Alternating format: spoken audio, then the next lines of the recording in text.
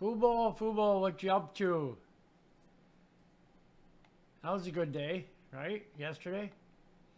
So at first I want to say is this hammer-like candle, you know, I'd be more, how can I say this?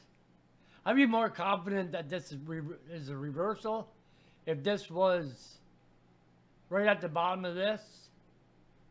The top of it was right at the bottom, and then the wick was down here. And then if that was flat across the top instead of having the wick up there. But I mean, who knows, you know?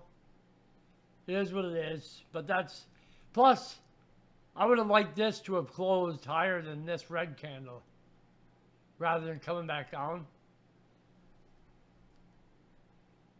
But so far we're looking good. We got pre-market at 244, but you know, every morning shorts pounded down. So we'll see if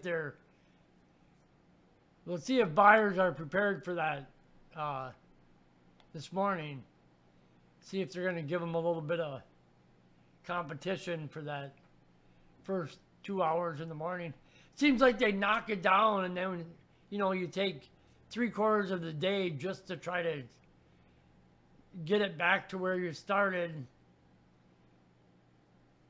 first thing in the morning, you know, with all the manipulation going on, and, you know, they're moving shares off exchange and all the bullshit they do with shorts. And they have, just like I said before, you know, they have so many ways. I know somebody made a comment that I got to reply to about illegal shorts, you know.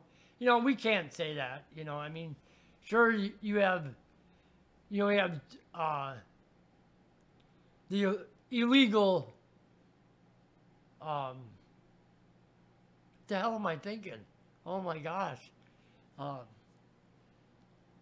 know, like the illegal short selling, and then there's legal short selling, and so, but the naked shorts is what I'm talking about, you know.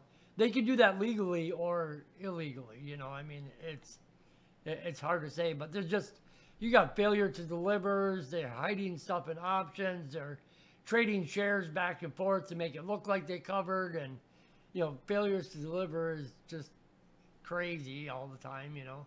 But, yeah, they just hide so much shit that they're able to do whatever they want, but it comes down to the fact of, you know, once this starts pushing up, you know, they're better off to cover than to get caught doing something, you know, shady.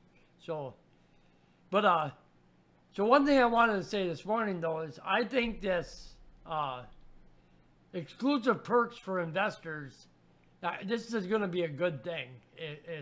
It'll spread the next couple days here, and if earnings are, you know, relatively around where they're supposed to be, I think it's a huge plus. I mean, it's definitely the right direction as far as getting more buyers involved and forcing these damn shorts to cover. I mean, that's the problem you're having right now. It's just so many people shorting this. And I'm not going to even say it's just, you know, crazy freaking institutions with negative thinking and just cynical, you know, or maybe it's somebody with deep pockets that have investments in other streaming services, you know. But I mean, that's where we're having problems, is the shorts. But you got to remember, you know, day traders and stuff too, they'll ride it up and then they'll flip the script and turn around and short it when it's coming back down. So, I mean, it's not all cynical bastards, so to speak, that are trying to put the company out of business. It's just, you know, it's just the way it is. If there's short shares available, day traders are going to take advantage of it, especially when Fubo's been making such big moves, you know, so often. It's if you're a day trader, you can do that 2 or 3 times during the day, the way this has been moving, you know. So you take little bits, you know, these little run-ups well, this is a day chart, but if you win, you know, you get a little run up and then you know shorts are going to push it down. So you're going to sell off whenever you feel comfortable, can make a little bit, you know, and then when you short it, so when they push it down, you can sell again, or buy to cover, you know. But so we'll see what happens today. I think morning's going to be critical, you know. See if we can get that, keep from having that big push down. You know, I expect being so close to earnings that we're going to get some buying coming in here, just in case, eh?